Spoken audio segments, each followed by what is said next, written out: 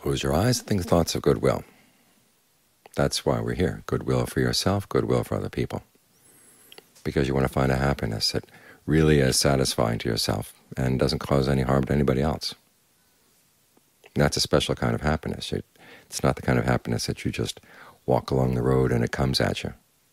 It's a happiness that comes from your own good actions. And where do your actions come from? They come from the mind, which means we have to train the mind, because the mind can do all kinds of things.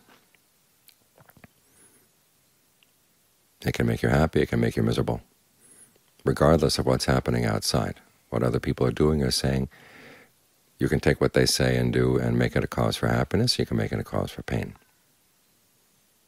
So when you see this tendency of the mind, you realize you've got to train the mind.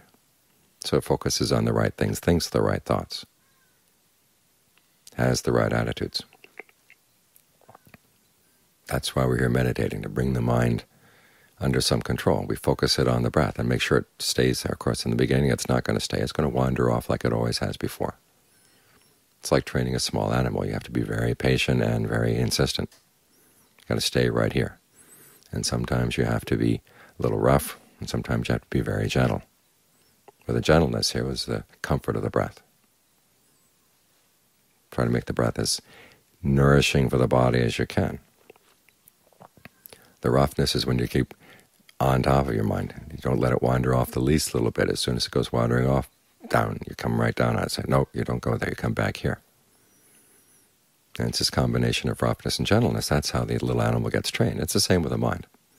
The mind needs to be given something that it really likes, like the breath. And if it doesn't like the breath yet, well, play with the breath. Experiment with the breath till you find something you really do like. And at the same time, your mindfulness has to be really strong. Your alertness has to be very sharp, so you can catch the mind as it's about to wander off and create trouble again.